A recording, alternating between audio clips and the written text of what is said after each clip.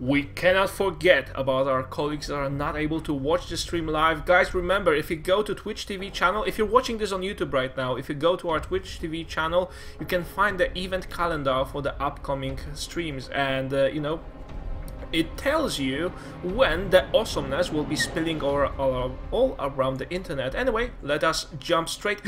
Oh my god, someone screwed up the scoreboard again. No! Alfred, you're fired. But yeah, so now we've fired Alfred and found his replacement, who's equally old and ridiculous. We have Neoplanet S. EVZ action. So, very exciting. Now it's fixed. Beautiful. Beautiful, as you say. Oh wait, there's one more mistake. Alfred is so sloppy tonight. One more mistake, it should not read best of 3. This is a best of 9! Serious, that best is of 9. A lot of matches. Yeah, a lot of matches to come. And this is not only a test of the game skills of the players themselves, but it's also a test of their stamina. They have to be very resilient to play a best of 9 series, and it gives you plenty of room to experiment around with the builds, try to surprise your enemy. And anyway, here is spawning the top right position on Kespa Neoplanet S. He is Ace's Nerchio! And in the bottom left-hand corner of our screen, we have Papatos himself, Whiterah. That you gave it such a nice flavor, Papatos himself. Oh my god! I think I will shamelessly steal that from you the next time I cast. I'm okay with that. You can do that. Can I do it with an old man's voice? The Papatos himself. He is Whiterah. Whiterah, I remember Whiterah. Yeah. Long ago, it's playing Brood War. Yes, he was. Whiterah is, I don't want to say ancient because he's like 32 years old, not too much older than I am. But in gamers' terminology, he's very old. He probably is the oldest living professional gamer. I mean, I believe he is. Him and Nesty are right up there, but I believe he's older than Nesty. So anyway, Papa Whiterah just going for a pylon here, and he will be probably going for his good old strategy, which sounds make defense and make expand and then defense it, and that has been working extremely well for him. On the other side, he's also harassing with his probe. As you said, the mating dance between the probe and the drone and the hatchery will be born unless Whiterah protects himself with a pylon. And he does. Drone is gonna leave. Is he gonna do the insta cancel? Oh, look at that! Oh, Nerchio faked him out. Nerchio left, tried to come back and said, "Oh, did you cancel that pylon?" He's gonna make him cancel the last moment, or he's gonna finish it. Oh, look at that! Nice. All that wasted time. Nerchio could have put the hatchery down at the third a long time ago, but he was thinking that Whiterah was gonna cancel the pylon and did not. But that was a nice move there, a nice touch, because the pylon, when it's building, it doesn't have this huge sight range. It has a much slower view radius. So if you just keep your drone outside that, you make sure that he doesn't see that you're waiting there, lurking in the shadows. The shadows. But yeah, we had 3 hatch after pull. I mean, well, pull double hatch opening anyways for the reserve player. Pretty standard stuff. That's a lot of time. I mean, you're a newer player and you want to find something that's safe that you can do, and you see a pylon on the low ground, you're almost always going to be safe going with the pool and then 2 hatches right after. Check this scouting out of Nerchio. I think they should remove the Zelenaga towers from all of the maps, because this forces players for very active scouting. Just setting up a nice patrol pattern with his Zerglings is so freaking awesome. I love this play from Nerchio. Yep, there's not a lot of stuff to be doing with those Zerglings anyway, so you might as well make them useful and get a good scout on. So let's see what Whiterah will be going for. Right now he's just finishing his cybernetics core. He needs to be wary about where he places his tech buildings. It seems it will be there around this pylon. Not sure it's a good choice because this overload will well, yeah, in a long while, but it will surely get there eventually. So so we'll see what what Wytra opts for. There is still no +1 upgrade, and this is a pretty significant tell. Yeah, I'm just gonna go ahead and say it. I think White Ra's gonna go Stargate. He loves the Stargate. He goes for the Stargate quite a bit. Do you think that he's gonna go in that direction as far as tech is concerned? I think he will, because Wytra has one of the best micros with his Stargate units, but then there is no tech choice as of yet, and he's going for +1 upgrade and putting down... Ooh, another gateway. Another gateway? Will he go? Will he just go straight up for the 3rd Nexus? That's actually a nice choice for him. Wytra was one of the inventors in Heart of the Swarm beta days. Oh, we can refer to them as past right now. Heart of the Swarm beta days. Like 2 months ago, they were the present, but right now it's the long forgotten past. He has engineered a build that allowed him for securing a very fast third with the usage of Mothership Core instead of going. Ooh, we got for a little just, bit of harassment going here up in the front. We have the Mothership Core, the Zealot, and the Stalker. Zealot's gonna get trapped a little bit here, but not before taking out. Oh my God, he's just keeping the Zealot alive for quite a bit of time. Oh my God, and kiting. And wow. many Zerglings go down. Did you see that the Mothership Core was just following the Zealot and making sure that that all the Zerglings get as much damage on their faces as possible? Now, Wytra took care of a lot of Zerglings. Let's take a look at the losses tab. It's 325 resources lost for Nerchio here. And what is Wytra opting in for right yeah, now? This is a strong 2-base push. It's a really aggressive proxy pylon. Not that many gates. He doesn't have that many gates. He can definitely expand off of this. He's not all in, but it is a strong 2-base push. And he's going for he might take this base over here. Oh my God! With only a couple of units, that's freaking awesome. And right now, Wytra dealing a ton of damage with just 2-gate army. That's nearly impossible to imagine. But Nerchio was not prepared to take this attack, and maybe he was just too sure of himself. But he now will have enough roaches to deal with it. But so far he has lost a Spine Crawler, and oh my God, his losses are just piling up as we speak.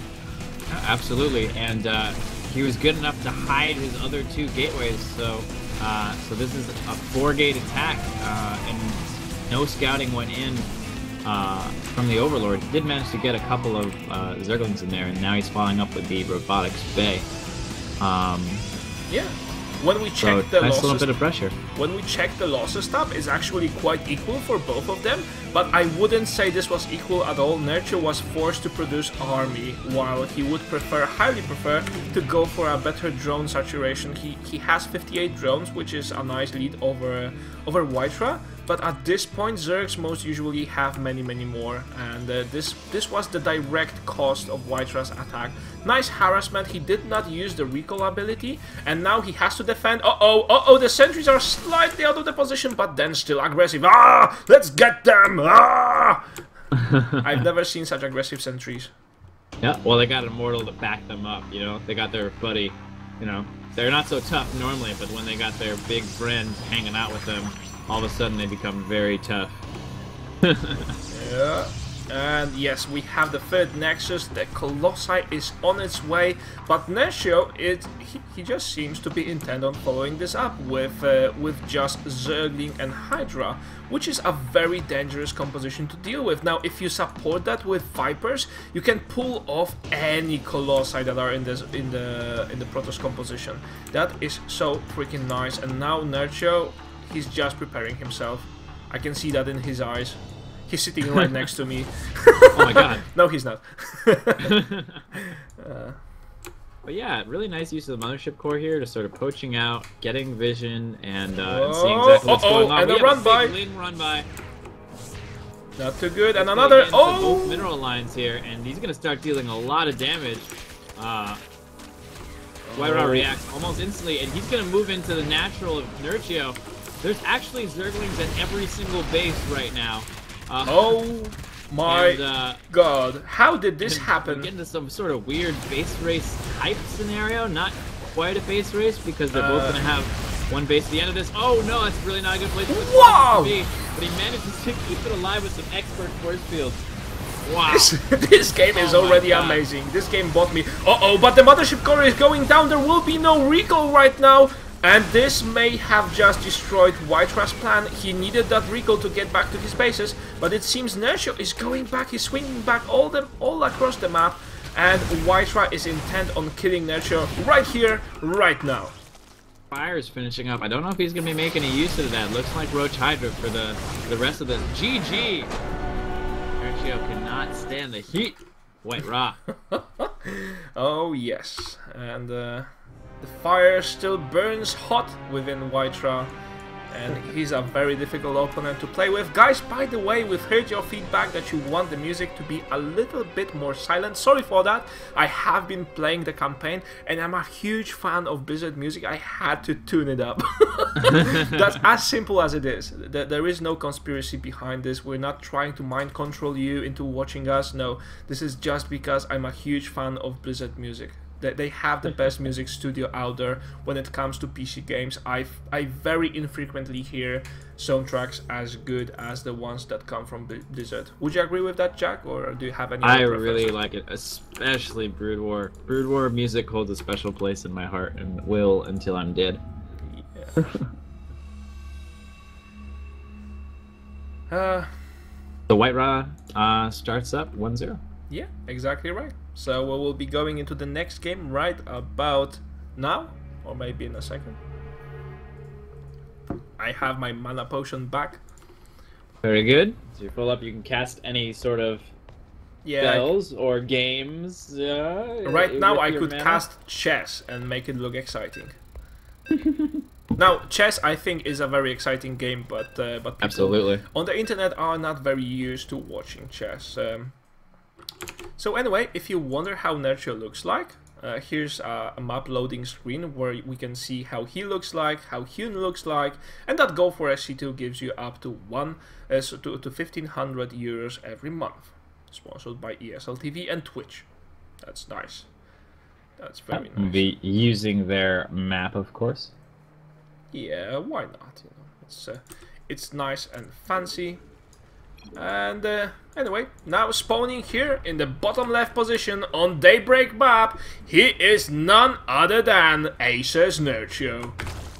And in the top right corner of our screen, he won the first game. Can he win some more? It's White Ra. Yeah. I mean, basically that is the plan, winning as many games as possible. Yeah, I mean, that's basically the strategy of any surviving StarCraft 2 player on the professional scene. But I wanted to remind you guys that if you follow us on Twitch TV and if you watch this stream until the very end, you will get a chance of winning your own Heart of the Swarm copy if you don't have one yet. I mean, we will not be asking that question. Do you have it? I sense you have it, so you won't get it. No, there won't be anything like that. We'll just give a free Heart of the Swarm copy to one of our viewers. So if you like the stream, if you like the players themselves, feel free to stay and feel free to watch. Let's discuss the strategies and possibilities. After the first game, Whitetra showed us some nice, I think it was a very complicated timing push, where he just hit off 2 gateways, but very precisely timed. He had a lot of units, and then he followed up with additional gateways and robo, and that just sealed the deal. And it's very similar to what we had Arthur playing previously when we were casting Arthur versus Hyun, was it? Yes, it was Hyun. Yeah, it's I want to go back really quick because 0 Hour in the chat mentioned something when we were talking about music and I missed it. Squaresoft music. Oh my god. Final Fantasy music, Final Fantasy X, Final Fantasy VIII, yeah. Some of like the best, most amazing melodies that I've ever heard in my entire life. That I hear them in my sleep, you know. Yeah, they just grab you by the balls and hold you. There's no turning back away from them. Yep, absolutely fantastic. But as far as back to the game goes, we got the Nexus first and the Forge going on. Cool first, nice safe opening for Nerchio. Oh, and White goes for this pylon, yeah. Almost lost his probe. I mean, he's one hit away from death there. That was very Roberto, run! And he cancelled the pylon. Not sure about that, but anyway, canceling mind games. Pylon cancelling is the requisite really if you're playing against Zerg. If you keep your pylon up, it has been proven by a bunch of Korean scientists that it is not very effective, and thus you need to be wary about when do you keep your pylon or not. And keeping your pylon has very specific uses if you want to block perhaps the natural and the third base, and then you know that you're going to hold any aggression. Yep, but over here with this particular opening, he gets the Zerglings out right away. And he's actually going to send them across the map.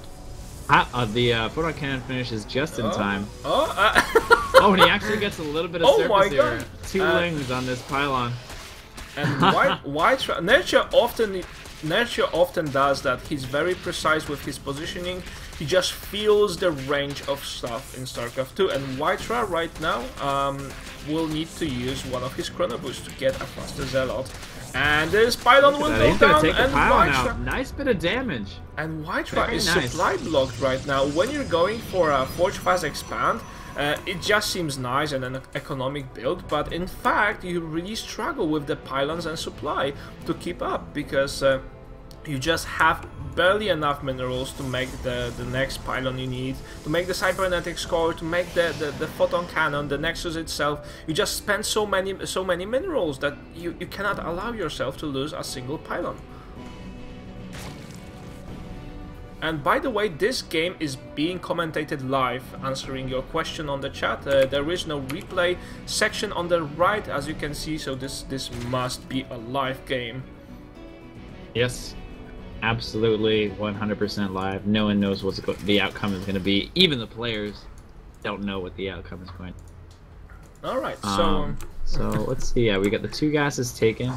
No additional gates yet, and for the Zerg player, we haven't seen double gas just taken, so you're just really gonna start getting the gas, and we'll start to see what he's going for now. Yep. Saturation is looking really nice. And Zachariah the Zealot is just doing some nice brave scouting. He wants to make sure... Oh, what a nice timing of Wytra. He sent the second Zealot in just as the first one requires reinforcements. So, you know, the Zachariah brothers are here to deal damage. And they mean it. And here we are with the Mothership Core pressure. This has really become a staple of PvZ, just as much as the pylon block and the dance of the probe. You just see so many times Mothership Core with a couple of units out in front to attack. Because of that recall, you can pretty much go out on the map and do anything that you want. But you have to be careful. Call right back. Mismicroing your mothership, the easiest thing around the world, because if you just... Oh, and he's going to get surrounded these zealots. They're not really going to do as much damage as they want to. The queen is right in the mothership core, and the queen should be able to take the mothership core out. This is a really aggressive pylon. He might be trying to get a little bit more damage done. He's got 4 gates on the way, so he is not done. This is a full follow-up here, and the roaches are... Oh, no. Oh, no, he's... Oh, okay, alright. So he's got 1 pylon left. I thought that was the only pylon he had. He does have 1 pylon left.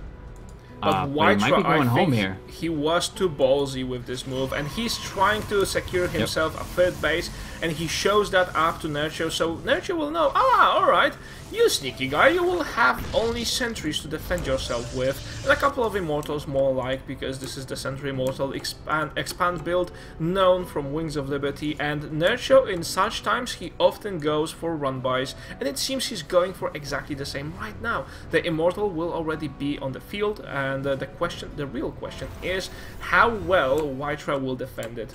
The Immortal... Oh, don't go there, mate, it's very dangerous, you don't want to pick there. He's got some force fields here, and the Mothership Core is starting to wail away. Mothership Core takes a long time to kill a roach, so not going to be doing all that much, but adding in the extra bit of damage, the Immortal is going to clean that up with some force fields. Yeah. So all around nice play to get the Immortal Sentry defense here. Surprisingly, however, many people... the sentries are up against the roaches. They... really my nice god! Force fields here. What a nice pocket here. Oh my god. And Wytra has to retreat with the sentries. Otherwise... No, Nerchio did not micro this properly, and he lost all the roaches. Nice attack by Wytra. However, he depleted most of his energy for force fields. I'm not sure he wants to keep this up. Looks like as the attack... coming down from White Raw is going up and over for Nerchio, and Nerchio is going to be going right in. There's pretty much nothing here to defend. He can take out these 2 pylons or try to Run into the main here. And a run by Nerchio. He's going straight for the main. There is nothing to defend it. Only a single Zealot. Zachariah, no! And he falls. And what Nerchio will go for? Oh, and a recall. Nice recall. Right back on top of it. Hello. Really great play. All of those units are going to die with almost no damage dealt. Well done. Well done. It did prevent the attack that was about to happen, but... Yep. But that now, is damage in itself. But now Nerchio will be switching to Mutas. He already has a Spire finishing up in his natural. He wants to take care of all the pylons around the map. He's a very active player. That's one of the trademarks of Nerchio's play. And he will just be going now for a simple Zealot Sentry drop play. Or will he? No, just some Zealots over here. So pure mineral drop. If he loses this, so he can take anything significant down. He's not going to be too far behind. Oh, well, it's not looking bad. Oh, so many Zerglings right now, so I don't think those Zealots will be able to deal too much damage. Whiteware right now just make sure the reinforcements are flowing. The Mutas, on the other hand, for Nerchio are already on the way. We have 10 of them on the map, additional 4 being built. Ooh, and Nerchio gonna get scattered by this pylon. Knows it's coming. He's gonna have a little bit of forewarning. The cannons, extra cannons, are going up now. 2 so far, and he's starting to blink, so looks like he's gonna be okay. The least defended area right now is the main, so if the Mutas can get over to the main, they'll likely be able to do some damage. There are some stalkers here waiting. It seems Nerchio is venturing in another one of his safaris around the map, trying to snipe things left and right.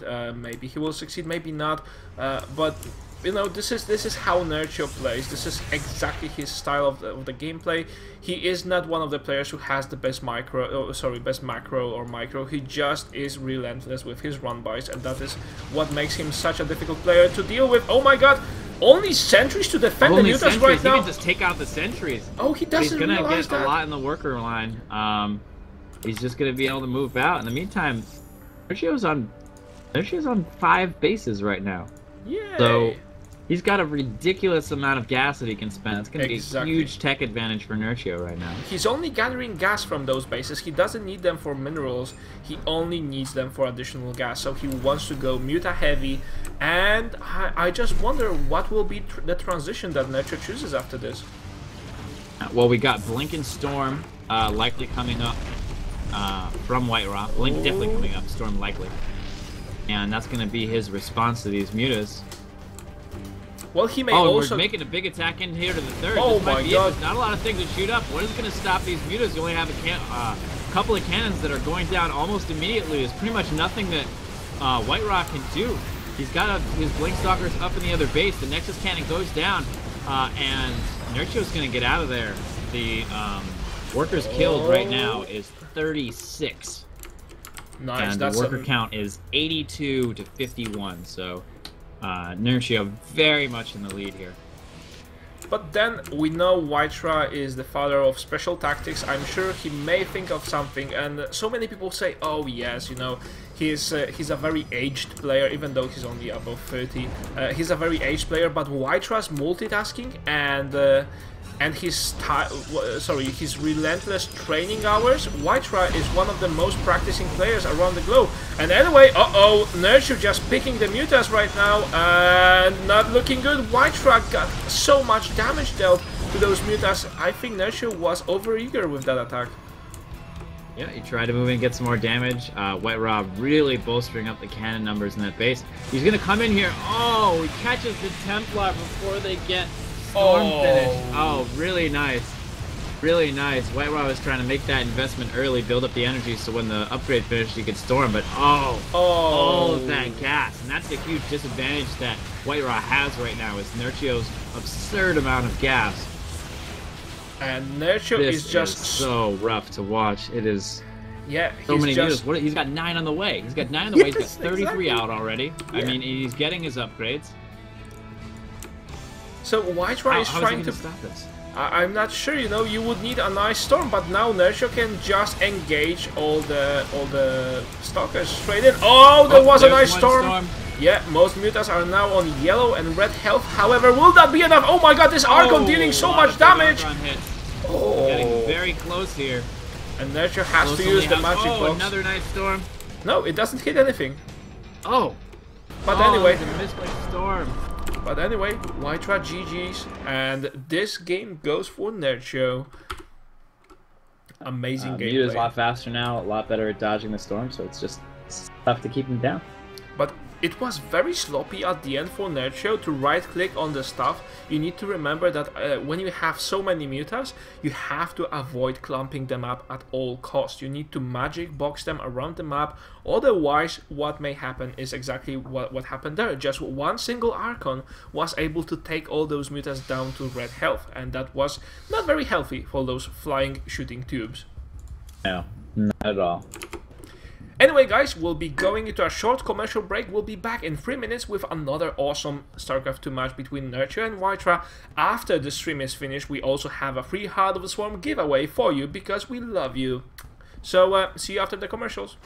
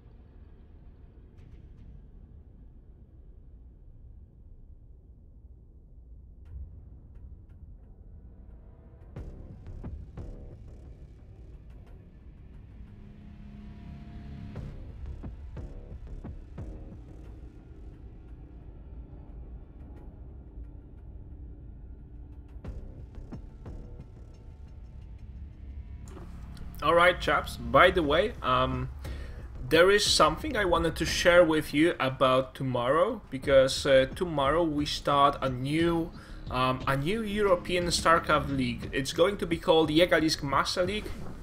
It's it's not a very creative name, but we have such a freaking awesome lineup for that. Let me just give you the lineup, guys. It is here on Imgur. Yay! So you can check out the players. Tomorrow we'll be going with 2 matches, and let me just check which ones those are. I think tomorrow we'll be having Goody versus Bly, and also Snoot versus, just checking, Snoot versus Happy. So the lineup for tomorrow is quite epic, as well as the whole tournament. Anyway, let's go straight into the game itself. It's 1-1. The players are tied. This is a best of 9 series sponsored by Yegwen TV, which wants to make StarCraft 2 and esports even bigger. Quite literally, this is why we're giving away free Heart of the Swarm after every single stream we do. Ain't that right, Jack? Absolutely is correct, Yegwen. So, someone said, Kikidori, call it Yega League. That's actually not too bad. Yeah, I kind of like that, but honestly, the We Yega League. We may consider that for the season. It's almost like 2. the Mega League, but with a Y. Yega League. I'm not sure people will be able to pronounce it well. Kailaris has a lot of issues with that, but anyway, let's introduce the players. Here spawning as the red slimy Zerg in the bottom right corner. He is none other than Ace's Nerchio. And in the bottom left-hand corner of our screen, we have the blue Protoss. It's White Raw. There he is. Yeah. All his whiteness and his rawness and his Iranianness and his Protossness. That introduction took a little bit of a nosedive at the end there, but but anyway, I think people are excited enough to see White Raw play. And Nerchio here going for a 14 pull, so nothing extraordinary out of him right now. White Raw, on the other hand, he's going for this pylon here, making sure that there will be a possibility of Forge. I wonder, will White Raw show us some nice style with gateways instead of Forge? That would be so freaking nice, but hey, it's Heart of the Swarm shortly after the release, so players are still doing a lot of experiments with the gameplay itself and the builds. Yep, if you want to see some gateway action, watch some German Protoss players. Watch Hasuobs and watch Zotac. They'll show you some gateway openings. I really like that style of play myself. White Rock gonna be going for the Nexus directly into Forge action. And Keep it nice and safe. And Isaac Newton on the chat says, "Who are these casters? They sound like Vikings." Yes, we do. That was spontaneous, but I don't have any Viking heritage myself, but I'm sure you do. Everyone has. I mean, right?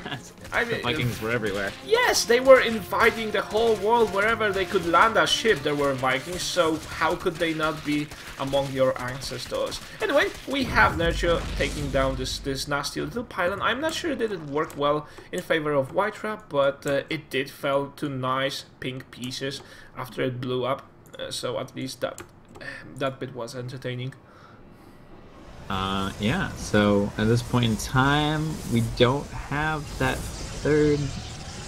Oh, we don't have that third hatchery going down. Usually this is the time that the third hatchery has gone down. Oh. So we're going to have at least a late third.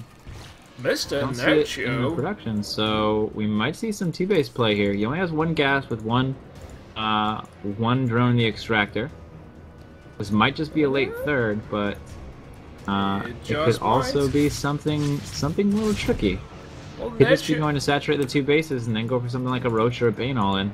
You know, if you wonder about our Viking ancestry, you need to wonder about Nerchio's, because he is probably the best Viking of them all in terms of StarCraft 2 players. He just invades you all around the clock. He drops little boats filled with roaches and bugs, and he just eats your foods. But anyway, Nerchio is going for an additional hatchery, which is also nice and cool. He just made sure that nasty little Proberto didn't see it. Yeah. Yeah, so just a little bit late on the third. Not going for the usual double hatch. Just getting the gas, getting the spawning pool, the Zergling speed up and all that kind of. Yeah. Would have been much more suspect if he had been mining more gas, but he was not. So go ahead and take that third. I'm not sure if we're being trolled or not, but someone on the chat asks, "Are those guys something like pro players, high on ladder?" I think they are. You may want to check them up on Wikipedia. Or you may end up like this Zealot, just being surrounded by Zerglings when no one expects it. So, oh, White Raw, my good old fellow, what are you going for? Are those double gateways? Or are you just trying to make it look like boobs if you turn your head this way? Probably Stargates. Most likely, Probably is my so. guess. Yeah. My guess is he's going for a double Stargate play here. It's kind of hard to predict, but you know, this is the Stargate place. If you've ever seen White Raw play, this is where he puts the Stargates. So if you catch up on the ladder, put your overlords here. Exactly, because this is only recently became the Stargate spot. Normally, and a fleet beacon right away. Right away. Special tactics. Yeah. Special tactics. Who knows? Maybe he'll go right into carriers. He does like carriers over Tempest, generally speaking. White Raw tends to be making the carriers and not the Tempest. I've heard anyway that the Tempest is just unstoppable in PvZ right now. I haven't tried on any time. Yeah. So it's getting more and more interesting, guys. We will see what White Raw goes for. I think those are going to be carriers because we have seen them a lot of times already from White Raw, and he has to run away. Run away! Chase away with the mothership core. He could, of course, he could not recall it back to the base because he has wasted the energy for a time warp. But still, yes, they are carriers. Directly into carriers. This is the stuff of legends, of one particular legend. Special tactics of White Raw. He's getting the Graviton Catapult and 2 carriers. So far for units, he's got the Zealot and a Stalker. That's what he has in his base right now. That's it. Oh, 2 Zealots. 2 Zealots. Okay. So we got 2 Zealots into carriers. I can already... That's a nice tech transition, skipping up a bit. But anyway, I can already imagine an interview with White Raw. White Raw, why do you go for so early carriers? Why do you skip all this tech? I always like carriers, and people don't know that carriers are very strong because they are difficult to get. So I always go for carriers and show people carriers are good to defend the 5th base. Yeah, and alright, and here we are. Carrier defense. And this nice swarm of Zerglings is just now starting to realize, holy smokes, this is way too much. Now carriers will be able to deal with that. Those interceptors just have enough firepower, but the Nexus is going down. It did not even get cancelled. Oh my god, this is so huge. Such a huge loss for White Raw. He wants to secure this. Minerals is really big right now. Yeah, and he had his mothership core, and he always has it, so it just has enough energy to start a photo cannon on the Nexus as soon as the Nexus finishes, but the Nexus just did not manage to finish. Nerchio just found the perfect timing window for that. We get the Hydra response coming out of Nerchio right now. 10 Hydras on the way. He's getting the Hydra with speed. Carriers are still very strong, even against Hydralisk. They do a lot of damage, and if you can use the range and micro well with the carriers, you can do pretty good job against those carriers. Oh, and another wave of Zerglings. This is not looking good, and Nerchio is going straight for Hydras right now. Hydras are very effective against carriers, but they need to be in huge numbers right now. Those carriers will probably deal a ton of damage in the base of Nerchio. He doesn't have a ready response, although he focuses the carrier. This is a big move. He takes out 1 carrier. This may have been a bit an overextend. Really nice slowing down the motion. And now a lot of Zerglings got through the main wall, and that's not looking good. White Raw has lost a single worker. No, Roberto, why did you die? Sorry for that. Poor little Roberto. You know that 95% of Robertos don't survive the match. I know. Why no one tells them that? I don't think they would be so eager to scout and stay and harass and put in place the proxy pylons if they knew that most of them just dies. Carrier is way too close. Is he gonna be able to get out in time? Just barely. Using the range of those carriers, he's gotta get over into the airspace though, because he can pretty easily get taken out. Yeah. Zergling's coming in. Yeah, and White Raw just trying to get into this base, but not working out too well. Kiting with the carriers is are always losing nice. all their interceptors. Yeah, with so many Hydras, Nerchio is just on the move right now, and White Raw is forced to cancel this, and he doesn't have anything else except the carriers. He may lose another one. Oh, be careful, my Russian friend. He's not Russian, of course, but be careful, my friend from the east. But yeah, so I mean, all of the Hydras just take out the interceptors, and that's it. He doesn't have. I mean, he has character. He has character. He has carriers, but they don't have interceptors. He has character too. Yeah, he's got a lot of different stuff. But without the minerals, without the third base, he is not able to sustain even the interceptor production. As you can see, not all of the carriers are doing the interceptors. One of them is just short on minerals. Anyway, the next wave of Hydras comes, and will this be it for Whitera? This is going to be intense. Oh, the Zerglings take up most of the damage. We already have Whitera with his sentries. A very brilliant move here. By the way, I need to point out, with the Guardian Shield, he will manage to save a lot of interceptors, but then sentries with no support, they will just drop like flies. Sentry is just very, very powerful, very frail units. And Whitera is going to try to get this third up again, but Nerchio is relentless. He's just making more and more Hydras. Says, all right, as soon as you think you're about to get it up, I'm going to attack it again, and you're not going to get it up. And there's only so many carriers you can build off of 2 bases. The gas income is not very high. Whitera very likely planned to have this third base up sooner, but he's going to have Storm up, and that's going to make a huge difference in the next upcoming battle if Nerchio doesn't force it before the stim timing. If he manages to get the Storm up. Otherwise, I don't see Whitera surviving this push. Anyway, Nerchio just remaxing his army right now. His army supply is so freaking far ahead, 104 against 58, and even though those are carriers, the interceptors will just drop like dead flies. I mean, it will be like shooting the ducks for Nerchio here.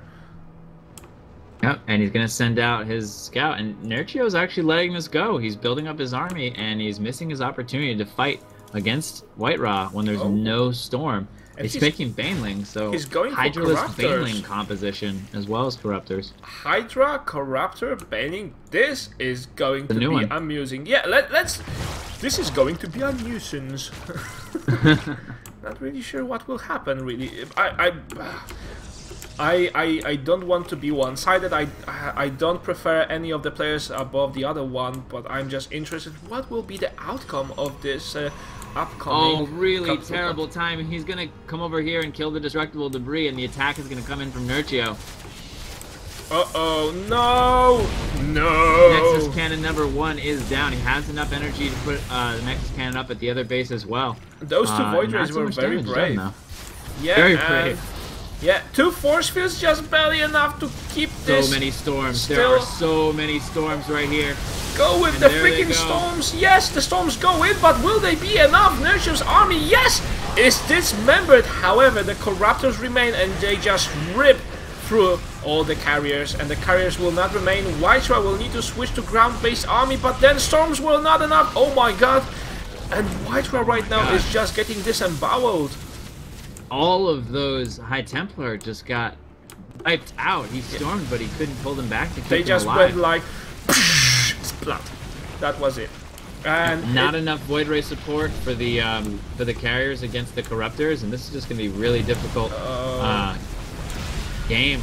Right now, it's just an execution. It seems Whitera with 1 last Void Ray left standing. Oh, and the Corruptor stays here. And even though Whitera has kept all of his bases, Nerchio has a relentless wave of reinforcements. He doesn't mind. Oh, I'm losing my army? Yeah, no problem. I'll just call Kerrigan for reinforcements, and that's exactly what happens here. And Nerchio just going for this split push, and Whitera knows, oh, I'm not able to deal with this, and calls GG. Well played for Nerchio, and it was well played in fact. Well played indeed. And Nerchio finishes it out 2-1. So we're moving on to the rest of this best of 9. Whitera's gonna have to figure out a way to catch up. Yeah, but Carrier Rush not effective. Yeah, Carrier Rush, I mean, it could work against some players, but Nerchio, as soon as he got the wind that something like that is happening, he just went for an immediate Hydra counter, and he kept tabs on how long does Whitera plan to continue the carrier production, and he continued his Hydra production at the same time, and then he just went for Corruptors and smashed Whitera with his bare fist. So anyway, guys, we'll be going into a 3-minute commercial break. Go grab your coffee, go grab your bag of popcorn. I wish I had mine here, but there's more epic StarCraft 2 ahead of us tonight, so stay with us. You're watching Gigalisk TV.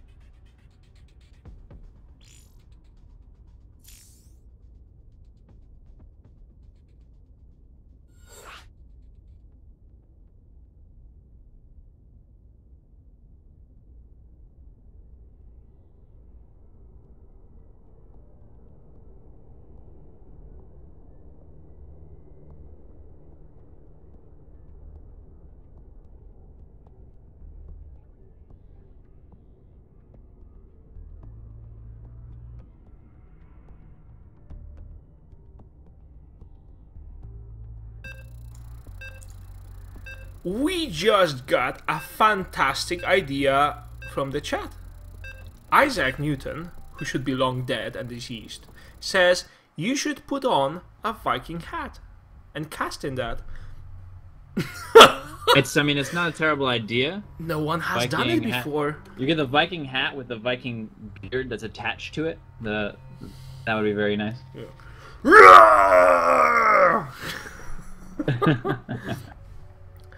Although I'm not really sure I could cast in a Viking voice. Let me just try that, how it works in this game. But let's see. How long can I keep it up until my throat goes sore? So here, spawning in the bottom right corner, we have Asus Nerchio! And in the top left corner of the screen, we got White Raw. He's a great player, and very excited to see him play. So, after that last game that was very passive, we had a battle that was very emotional at the end. How well those players will keep it. We have a nice Overlord scouting right here, but then will he see it coming? You know when you talk like that, I can only just imagine your vocal cords just tearing themselves into pieces. I don't think it's conducive to any sort of healthy behavior, you know? Do you have anything against my vocal cords? They're pretty fine. They have been strong so long. Well, you know, it's just you might be killed. Your vocal cords might be murdered. Why would you say that? Voice. Because it's the truth. All right. In any case, you know, we could keep this charade for another like 15 minutes before I lose my voice completely. Yeah, but in all honesty, I did do quite a bit of study as far as vocal study goes, and if you want to keep casting, you have to be nicer to your voice.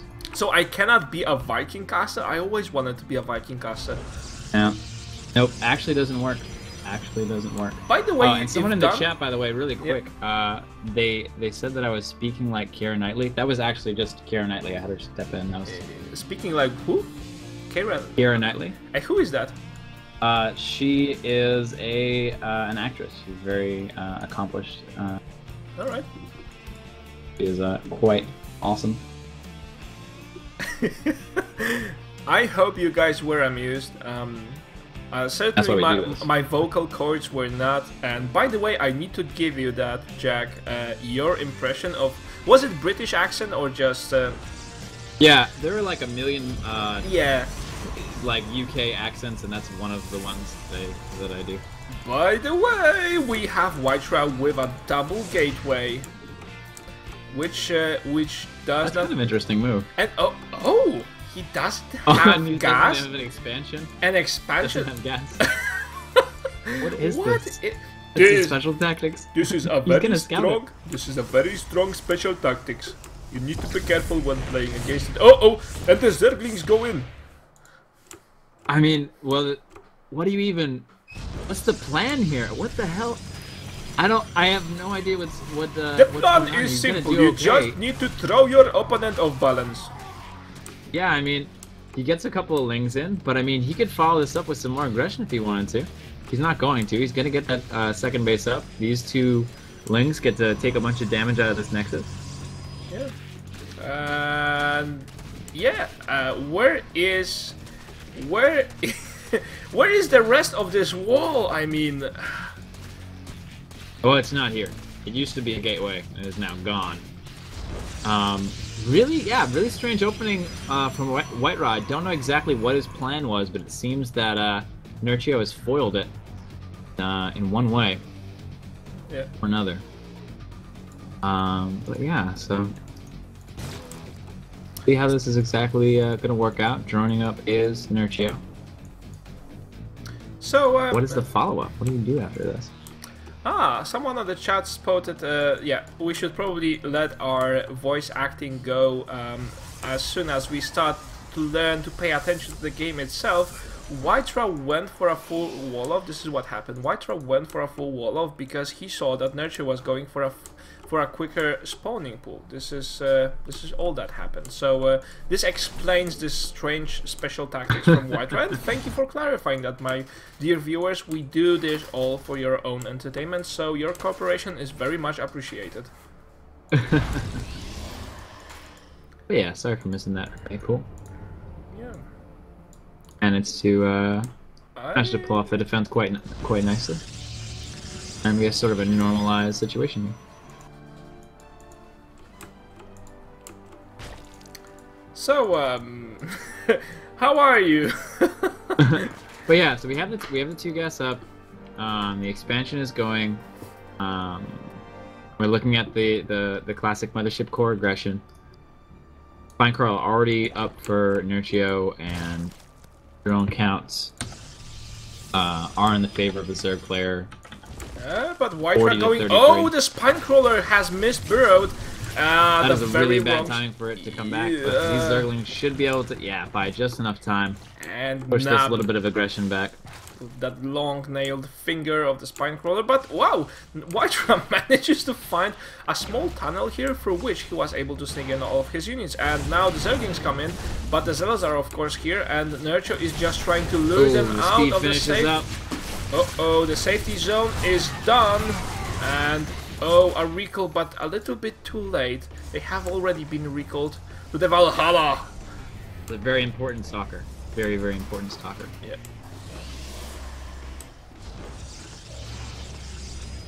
In the meantime, we got the lings coming across the map. Wait, what? Did that just... What?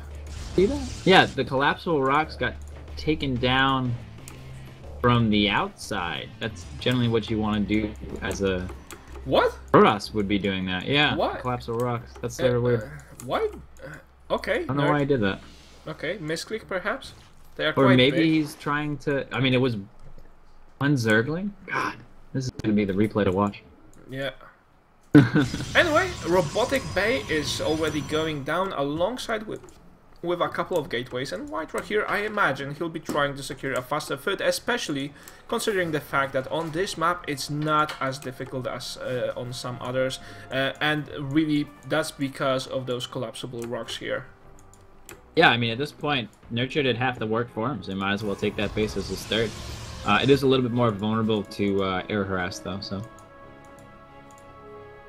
Okay, that's quite interesting. Nerchio already taking a macro hatch. Oh, so Nerchio does not really plan to go over 3 bases. He wants to seal the deal with some aggression right away. Oh my god, 24 Zerglings in production alongside with some Overseers to support that and a Hydra then. So this is going to be a classic timing push with Zergling Hydra. Yep, and we're going to be coming in. The Colossus should be out in time. Thermal Lance, maybe not, but I should at least have 1 Colossus for this. Maybe 2 with Thermal Lance if Nerchio puts this attack off for too much longer. But and that's sort of the issue. The longer that Nerchio is pushing out this attack, the more Colossus White Rod is going to have, and it's not going to work out very well. But it looks like we're going to a Muta switch. He's saving up his gas and his minerals, and the fire is coming out. So I think he just changed his mind because he saw that that Whiterun is going for the Spirit. And this is actually a smart choice by Nerchio. So he has this bunch of Zerglings and he could go right away into nice bunch of Hydras. But then, securing himself with a Spinecrawler wall, he will be able to hold for long enough to make sure that not only Hydras, but the Mutas arrive. So this is like an optional tech path for him. This is such a weird thing. He'd be in a perfect position to build tons of Mutas, but he spent all of his minerals and now he's floating 1,200 gas. He's gonna get some Corruptors. So yeah, it looks like not Mutas after all. He's just gonna have some Corruptors to deal with the Colossus. Gonna be sticking with this Zergling-based army. It seems so, and Whiterun will be going to secure this this 4th of his, or at least trying to get himself of that nasty Overlord and all that jelly that has spilled out of that Overlord on the ground. We need to remember that until 11 o'clock at night, we cannot call creep for what it is. We cannot tell people that it's actually the deceased body parts and all decaying, a biomass that eats things alive. We need to say it's jelly. Yeah, like peanut butter and jelly, but without the peanut butter or the bread. Yeah. Yeah. And it spreads on itself. So you just drop a little bit of creep peanut butter on your sandwich, and it will cover the sandwich from all sides. And once you start eating it, you will be covered in peanut butter as well. So we need to be careful about that. That's an incredibly messy sandwich, a creep sandwich. Oh yes. Not a good sandwich to have at all. Nerchio, they're gonna go check out the base, see if there's some sort of 4th coming in. He sees there's 3 base. He's gonna be taking a 4th himself. 14 Mutas, coming right up. Someone order 40 Mutas, and Nerchio is just preparing himself because he knows that there is going to be a Colossi push. He not only went for Mutas, he has a couple of Corruptors on the map, at least 4 Corruptors that is. That will make sure that the Colossi go down. I'm not sure why did he choose the Corruptors though. He may have as well went for things like the Vipers, but he may just want to be old-fashioned. He's probably sitting there wearing a suit and playing old-style, old-fashioned Wings of Liberty. Yeah, there's gonna be a huge Mutaforce coming in here. 2 cannons in place, 3rd cannon on the way. Should be able to get a decent amount of damage done as he runs through here into the main.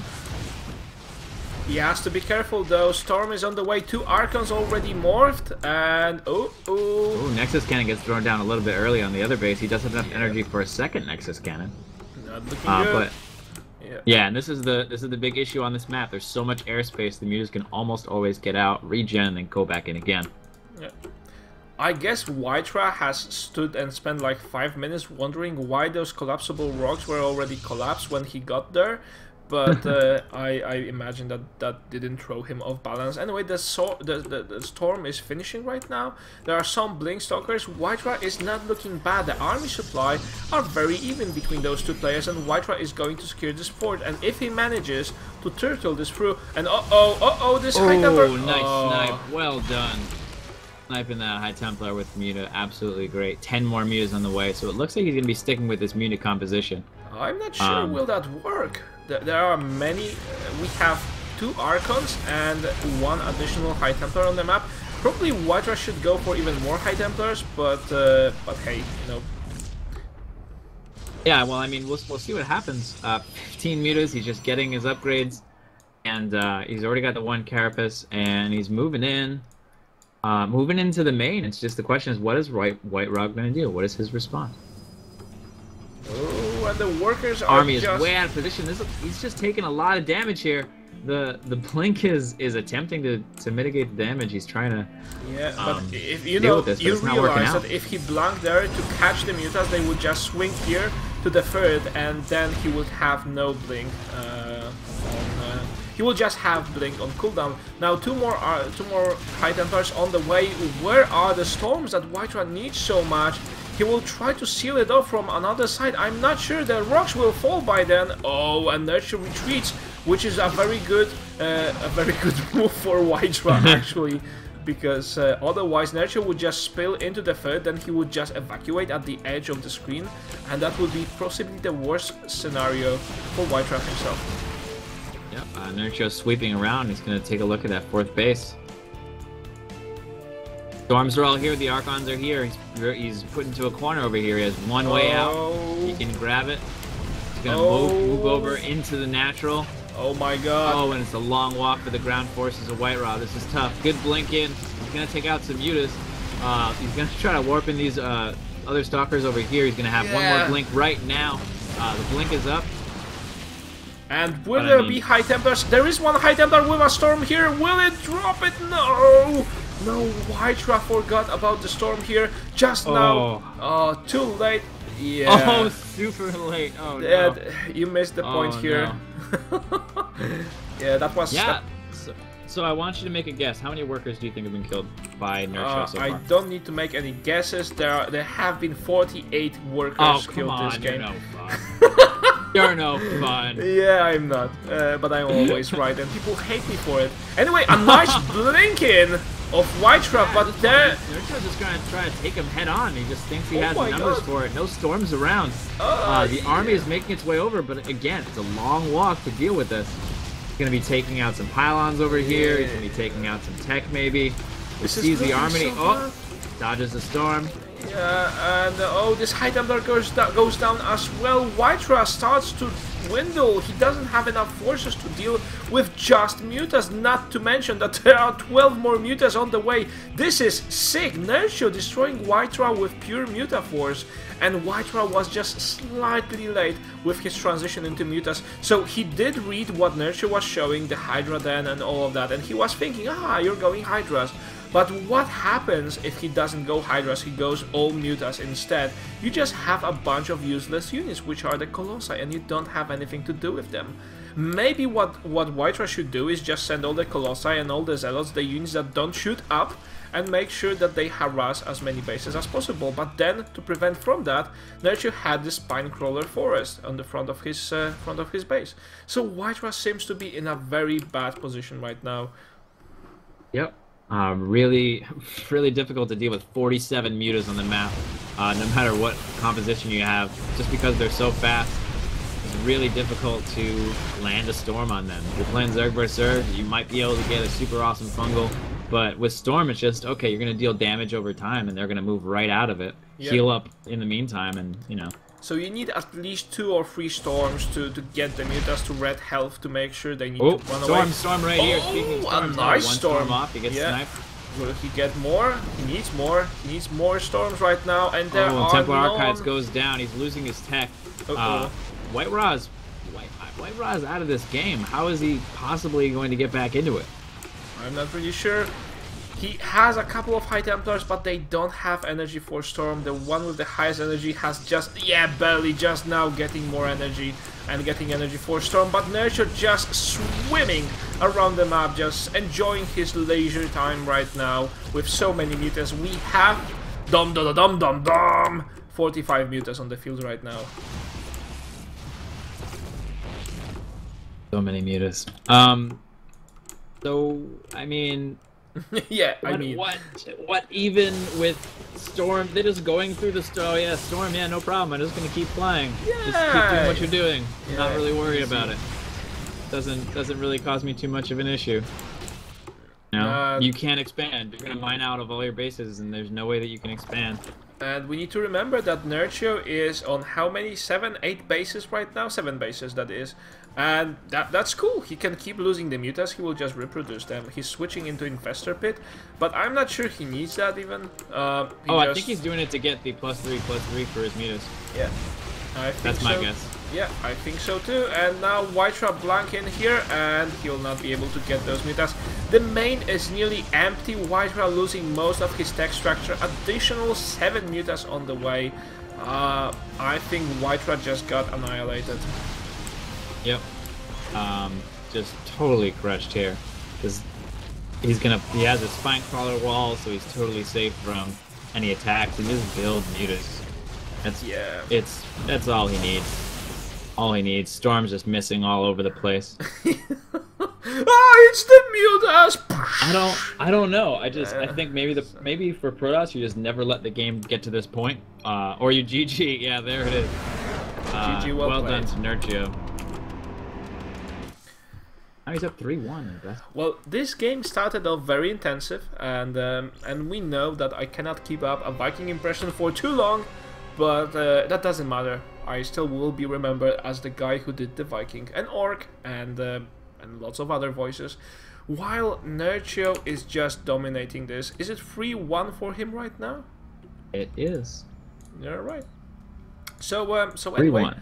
we'll be going into another match after a short commercial break, after a 3-minute break, where you can go and grab your tea or coffee or popcorn, whatever you wish. We'll be back with more awesome StarCraft 2 entertainment. Remember to stay until the end of the stream, because then we'll be giving out a free Heart of the Swarm copy. We do that every stream to help esports grow. So anyway, we'll be back.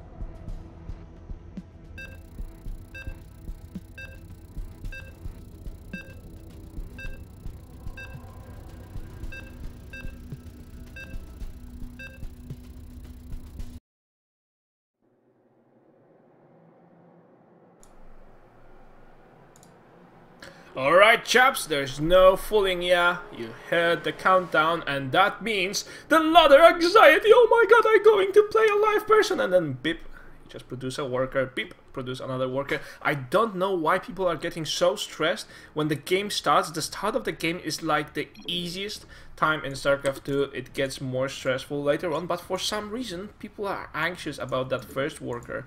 So anyway, let's not. These guys don't have any ladder anxiety at all. If you think you're cool because you finish campaign on Brutal, they finish the multiplayer, so that's it, easy peasy. Yeah, they play the multiplayer on the Brutal setting. Yeah, and anyway, we have here spawning in the top right position on the Cloud Kingdom map. His name is Asus Nerchio. And in the bottom left-hand corner of our screen, we have White Raw. Loves to go air. Will he do it this time? Maybe the Phoenixes will mess up his brain and say, oh, I mean, not the Phoenixes, the Mutas will mess up his brain and say, oh god, so many Mutas, I must build Phoenixes.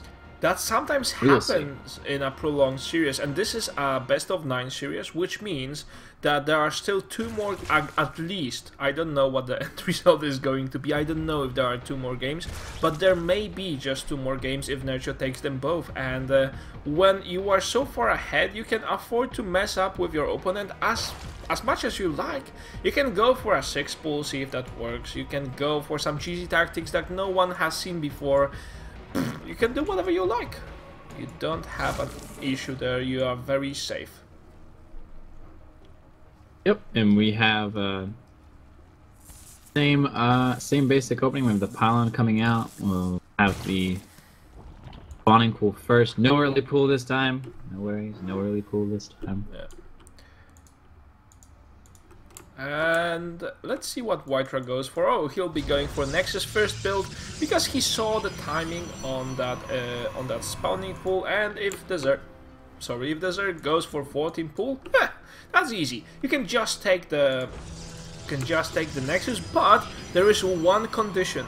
You need to be extra wary about how many Zerglings are coming your way. Some players make the mistake and they just assume, oh, there are going to be 4 Zerglings. And if there are 4 Zerglings, that's easy to defend. However, people like Nerchio do the trick, and they sometimes go for 6, 8 or even 10 Zerglings, and that makes a world of difference. Some of them just get into your main. Whiterun cancels the pylon as soon as the model showed up, so that's putting a little bit more stress on the graphics and physics engine. And and that's it. The probe run away. Proberto, don't die, please! Oh, he only has a 5% chance to survive here. But he's going to try to make it out. But yeah, so we have the gas opening with we have the gas in the pool and the hatchery starting off. We won't see that third for a little while. Cannons up, so White Raw is totally safe and feeling awesome. Exactly right. And well, the real question when you see a Protoss opening with Forge Fast Expand is, what tech path are you going to opt in? And by the way, Whiterun managing to stay alive with that Proberto. Oh, right now, double Zergling action. That's double the Zergling, triple the excitement, and 1 dead Proberto. I'm sorry. This must have happened, but he stayed alive with it. Yes, he stayed alive with it for a very long time. Yep, but Nerchio doing a really great job. Got his watchtowers, he's got his overlords in position. He's scouting in to see how much gas is at the natural. None gas is what he scouts at the natural. Yeah. And we have a pylon hanging out in the area that might be really great to throw down a couple of starports. Or Stargates if you're a Protoss player like Whiterun is. Well, is it good to go for the same build? I mean, with double Stargate you can go a couple of things. First, you could go just for mass Phoenixes, and in Heart of the Swarm they are just more difficult to deal with. Just because there was an addition of +1 range to them, and you can then also go for some additional range if you want with an upgrade from Fleet Beacon. But besides that, Phoenixes are just this fast agile unit that is so annoying for the Zerg. It just gets you rid of the map control. You can take down all the overlords. Ain't that right, Jack? Absolutely correct. And it's amazing how much difference that one range made. It was actually a really big change. Because before they used to have, 1 extra range on a Mutalisk. Now they start with 2, and they can get 2 more. And once they have that range upgrade, the Phoenix just against the Mutalisk is terrifying. Is oh so powerful, but there are no Phoenixes for now. There is only one lone Oracle. Okay, that's we know oracles from Matrix. They do nice cookies, and you know, in the cookies, in the fortune cookies, you can always find what sort of opening and build is your opponent going for. Anyway, this Mothership Core getting some nice scouting information, and yeah, right now should be feeling pretty darn awesome. Now, I'm not sure if Whiterra will be dropping the time warp on the workers. No, I don't think he would. It was proven that we just have an evolution chamber here. No Roach Warren, no Bane Nest. The lair just started, so he got his upgrade before he started his lair. Interesting move. I'm just wondering where exactly he's going to go with it. The cool thing about going for that is that you can build any ground unit you want as long as you get carapace, because all ground units have ground carapace. Yeah, it's like a little Mothership Core Oracle combo here. It's not actually going to work out. It was a nice little tactic, but... Run! Oh, and the Mothership Core escaped with 10 hit points. By an inch. Just barely. Starting to pull Zerglings over here is Nerchio. If I can see what he's got for gas count. If I can venture, I guess Nerchio may just be going for some Baneling play. I mean, I saw him doing a very similar build once, so you don't have too many gases with that. No, it's a Hydra then. So anyway, don't mind what I said. Nice little attack here, though. We have the Zerglings dealing a lot of damage. They're going to get taken out pretty quickly by the Oracles, but they do manage to eliminate the ground force of Whiterra for the time being. Yeah. And the Mothership Core is just slowly making its way back home. Right now, with only 10 hit points, it probably was just one last light bulb of the whole construct making its way home. Oh, do you see what I'm seeing? Do you see what I'm seeing? I see the Dark Shrine. I see DT. That's what I see. Yeah. Is that what you mean? Wow. Is that what you see? So you have quite the sight, my friend, if you manage to see DTs. You know, I'm a detector, actually. It's true. Wear glasses, and they detect. In addition to making I always me be able forget to wear my glasses. But anyway, this is going to be a Zergling, Baneling, Hydra mixture out of Nerchio, very similar to what he showed in 2 games ago when he was playing against the Stargate Army. Wow, what a nice hold! Oh, nice little move. Yeah, just getting 2 or 3 probes there. Now, Zealots are being warped in here, but will there be a round of DT warp-ins? I think there will. But he may also want to use them as Archons. He has to be careful though, because there are Hydras on the way, and oh, the Oracles have... Wow, what a reaction time. Did you see that? Oh man, actually, wait a minute. This is almost... I just realized this. This is almost, like from Brood War, from, what is it, DT Corsair. This is almost like if he keeps making Phoenixes and stuff like that. Back in the day when all Overlords were detectors. Can you even imagine that? I can't even imagine now. What? Playing. Oh, wait, hold that thought. Oh, anyway. God, this is a giant attack. Oh man, he tried to go in there, but he has no detection. No detection anywhere. And he noticed it very... Oh, the Banelings just explode in midst all of that, but there are 3 more Dark Templars in the background, and they are very happy right now because they've got free reign. But anyway, notice how quickly Nerchio spotted those little smudges on the ground. That means that there is something undetected right there. Yep. Oh, and throws down the time warp. Not 100% sure about that, but oh, what a nice run! Actually do quite well against the Hydralisk. With charge, they could just vanish, the Hydras. They would go poof and splat, and there will be only a smudge of blood left on the ground. But right now, the Zealots are still doing quite nicely. Whiterra has bought himself a lot of time, and we need to remember, in that time, he still manages to mine out of this expansion, and this is very important. He also goes for the charge upgrade, so I wouldn't be surprised at all if he switches to a Zealot, Charge Lot Archon army. Yep, yeah, looks like he heard you. Wouldn't it be nice if those zealots had charge? Right, where I was like, yes, it would be nice. Yeah, and they will. You are right, my friend. They would be so strong. But yeah, so we have a couple of the cannons. He's gonna make a move into the natural here. He's kind of. Oh, those force fields! Those precious little force fields. That was so good. But the paintings are moving in, and we lost a bunch of sentries there. It's really gonna hurt the team. This is not looking good for Whitera. Come on, friend.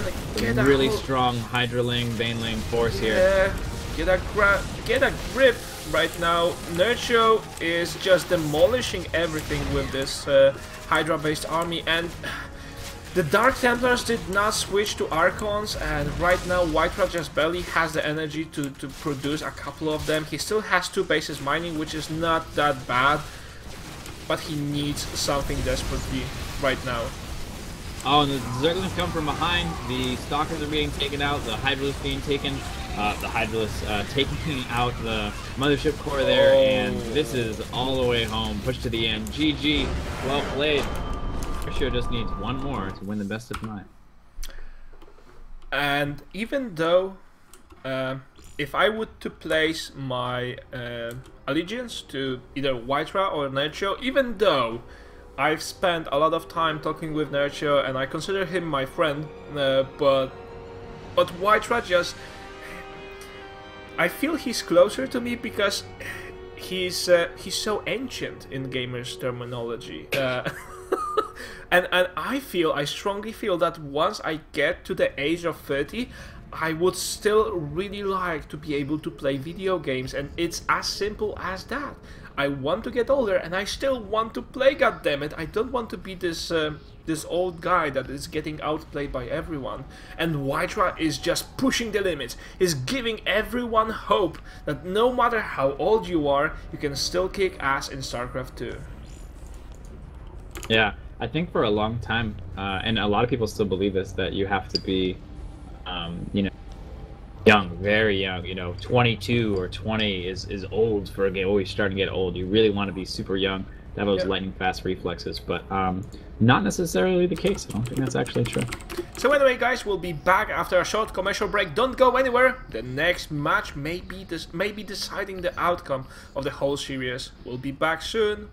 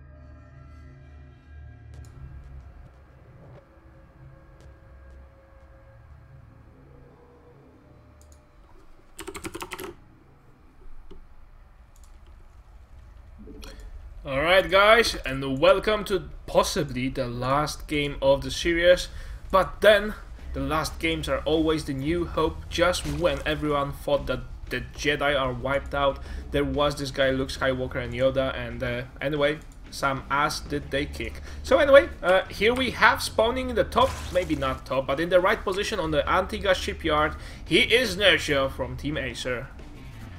And he's at the break point, at the match point right now. Whitera needs to defend this game, or he will lose the whole series. I already said his name, Whitera. And this, guys, remember, is called a rubber match. Not only tiebreaker, but also the rubber match. I'm not really sure. I mean, if the score's not tied, though, it wouldn't be. Right. Sorry. So how this is how you call the last match in a series? The possible last match, match point?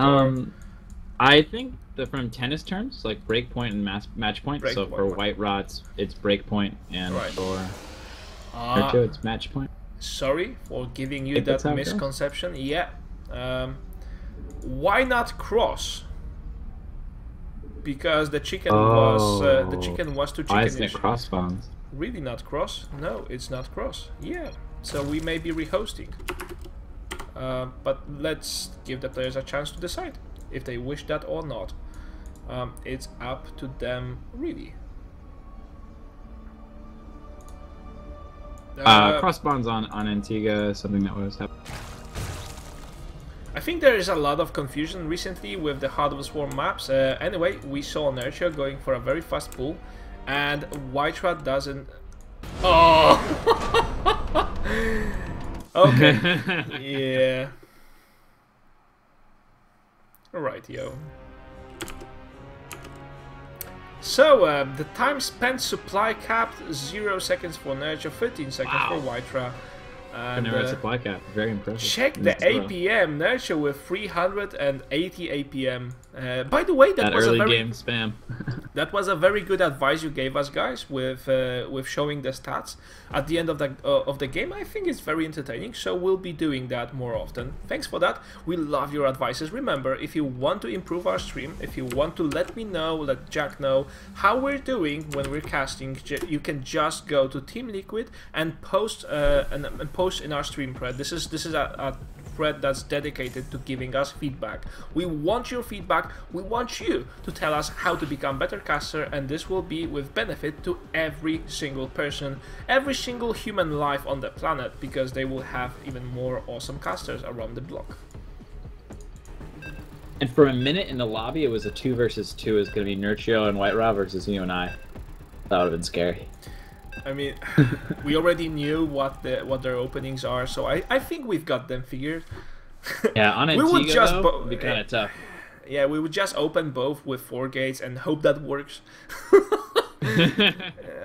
Yeah, that's what I would do. Absolutely. That's probably what every player who's going up against someone who is considered stronger does.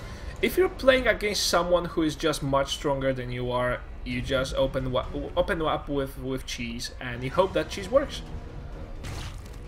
Yeah, generally it's your best chance. You don't want to get into a macro match with White Raw. Probably will lose if you are normal. Yeah. So, will we see any early pull this game? We're about to find out. Yeah.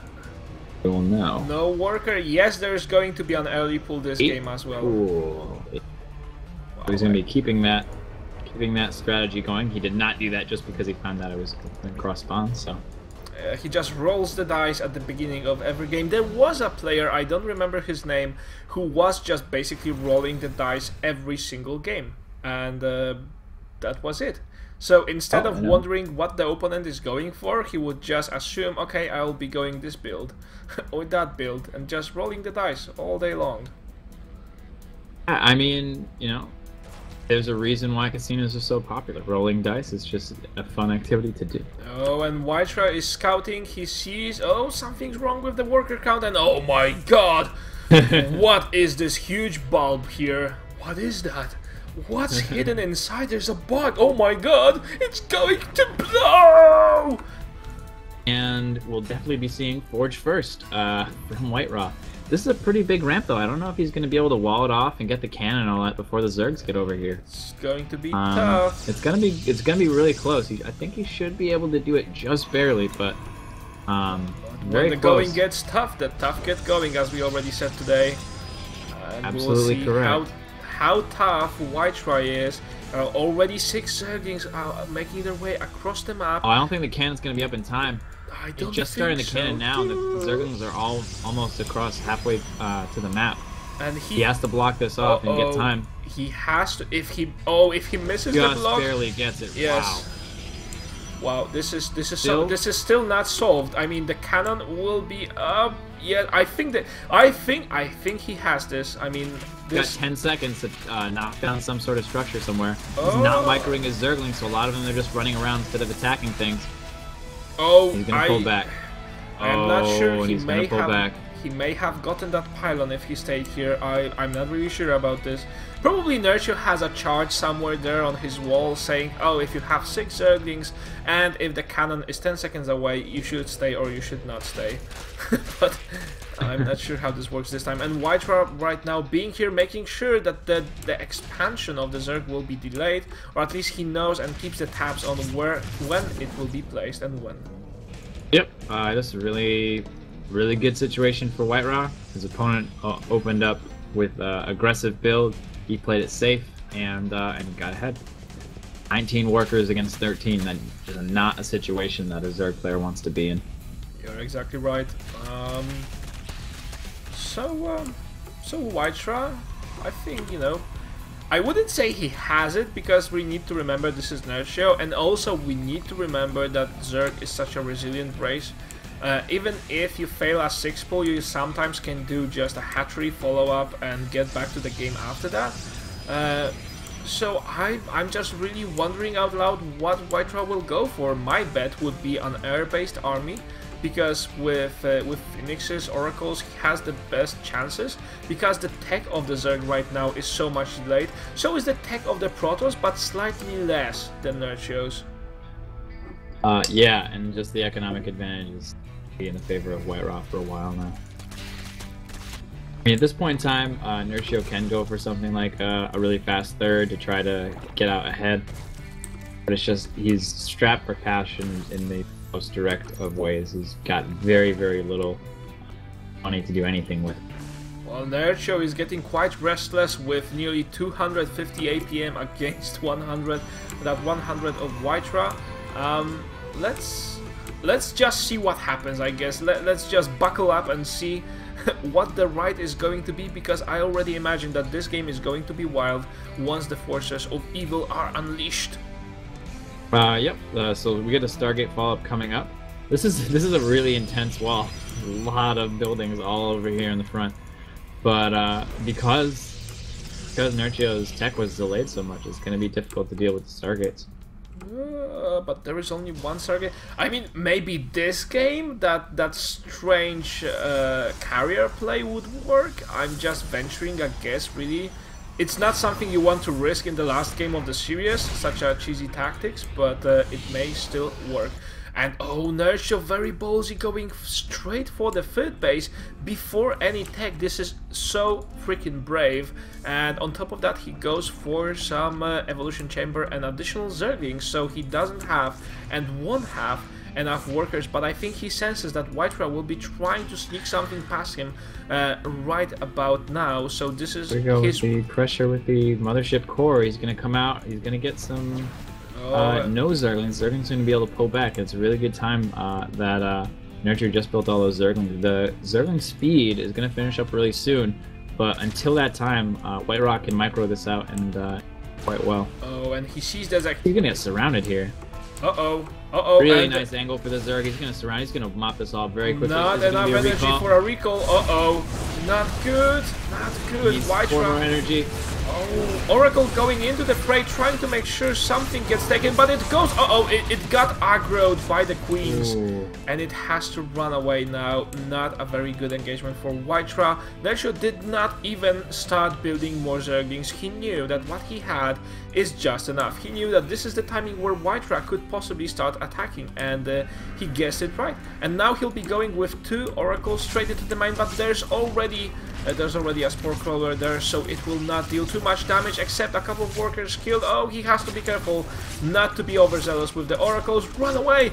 Now is the good time to evacuate, my friend. Yeah, really nice defense here from Nerchio. Oh, it's a trap! Back to coming out. Oh, barely, just barely hiding at the edge of the known universe. And in the meantime, we got some Zerglings moving across the map. The rocks have already been taken down. Too many cannons to get anything done, and more Zerglings getting rallied in. The Hydralisk Den is on the way, and he's spreading the creep, but it's we've just got lots and lots and lots of links here. He's going to try to make something happen, but it looks like White Raw's defense is very strong right now. Yes, with so many cannons here, it's just enough to hold this up, and it's getting more intense as we speak. White Raw with such a tight defense at the start of the game right now, it seems he has a grasp of it. Now, Nerchio, I don't believe what he's doing. Oh my god, he just went for 10 additional drones. This is so ballsy in his position. If I would be Nerchio, I would just fear for my life and try to get as many army supply as I can. But no, Nerchio is, yeah, I'm cool. I'm going for workers now. And the oracles escape. Will they go for some additional kills? Yes, they do. They have to be careful, however.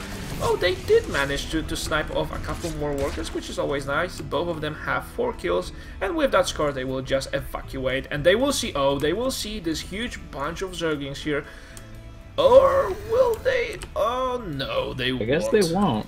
And one of the advantages of killing drones that are on the gas is that your opponent might not remember to put them back in, and Nerchio's going to be starved for gas a little bit. But do you see those 14 Zerglings morphing in right now? I'm not sure how well can you defend that. Oh, and this Void Ray will see. Oh, yes. Now White Rawr knows what's happening. There's an Immortal on the field, and it will get surrounded. Oh, no. No, that should not happen. The Oracles are into the fray, but they don't have enough energy to deal with it. The Banings were trying to do a run by here, but White Rawr did fend it off. Some nice force fields, and he actually defended it. Oh, my God. And the Immortal is alive. Yeah, the Zerglings just left the Immortal alone. Like, no, we're going for the base. And they just didn't manage to get it. White Rawr with those gateways and pylon to wall that off just in time for that Baneling bust. Could have been a lot more dangerous if that wall up wasn't there for him. Oh my god. This is so awesome. This is I was abusing the term the best game I was casting recently, but I think I think this one goes to the top 3. Yeah, and we got a strong Mutalisk switch from Nerchio. Mutalisk tech switch is just really strong in general. You notice that at the third, there's no cannons in the back. The natural, there's no cannons in the back. And the main, there's no cannons in the back. There is no defense for Mutalisks right now. Yeah, and with just sentries. Yeah, there are some Phoenixes, however, we need to remember that, but only 3 of them. And if White Rawr misses this tech switch, he is basically screwed. And now he notices the Mutas. He of course runs away with his probes, but oh my god, the Mutas are so fast. They just get so many probes here. Now he's gonna go to this mineral line. He's gonna go right to this mineral line. He's gonna kill even more. So many workers going down right now. In the meantime, there's an attack in the middle of the map with Banelings and Zerglings. Does not go well for the Zerg player, but it doesn't really matter. All this economy is going down.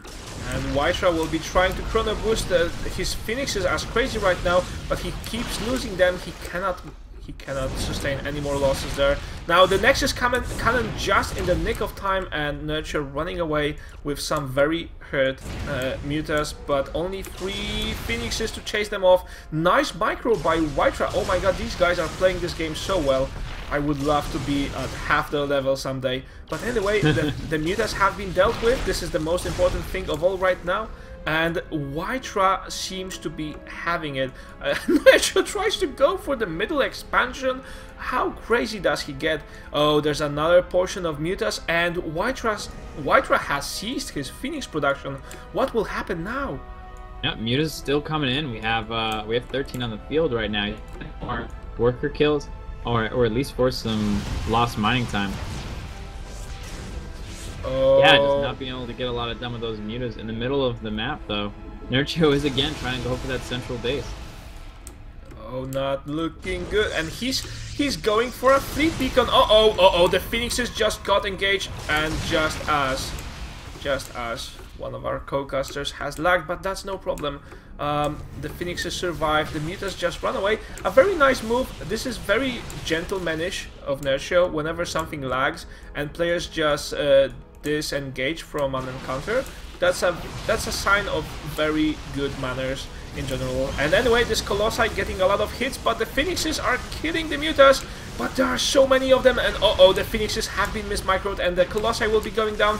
We have those Oracles here. Why are they not throwing Envision on the Mutas? That would help to prevent any sort of run bys, you would know where they are at all times. Look at all the workers being killed here, the economy being absolutely destroyed for Whiterot, and he's not taking a 4th base.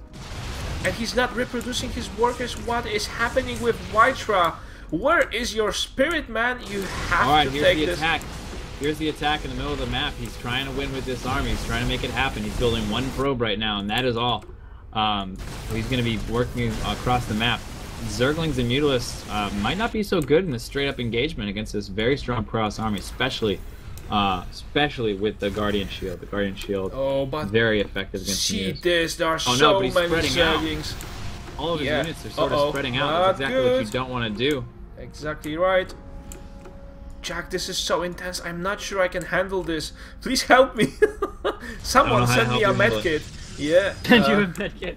Alright, medkit is on the way. It will be there in 1 week, so hopefully you're still alive. Thank you. I really appreciate it. Alright, the Mutalisk Zergling Baneling is coming in here. They're gonna be able to get a pylon down and do some damage. When Whiterot is out of position, he is in his fifth base. Defense for Whiterot? He's got 98 supply. The Zerglings are streaming in here, and there's seemingly no stop to this attack. More Mutalisks on the way, and he's got a couple of Phoenix, but it's not enough. All these Zerglings are taking down the Nexuses. The Mutas are taking down the Nexuses. The small force of Whiterot is in here trying to battle it out, but it's just not working out. No, he's just getting dismantled by Nerchio here, and he cannot hold it for much longer. Whiterot, GG, well played, and this is the end of tonight's show match. Nerchio takes it against Whiterot 5-1. Holy smokes, that last match was so freaking close. I could talk and talk about all the things that went wrong there, but this was still a very entertaining game to watch and cast. Nerchio with an average APM of 447. That's on the higher side of APM. Yeah, probably. He must have some alien roots in his blood. Oh well. Anyway, this was an entertaining series, guys. This is not it yet. We're still having the free Heart of Swarm giveaway for you, so if you stay after the commercial break, after we wrap it up with the players, after we give them our thanks for showing up and giving us such good games, we'll be back with you to give you a free Heart of the Swarm, because we want to help esports grow. Quite literally, this is why after each single stream we give away free Heart of the Swarm copy, or if you prefer Wings of Liberty copy, just you know, the way you like it. So anyway, we'll be back in 3 minutes. Don't go anywhere. You have been watching Yegwen TV, and by the way, if you stay a little bit longer, you'll also be able to catch a questions and answer session for me and Jack to answer all the questions you may possibly have. We'll be right back.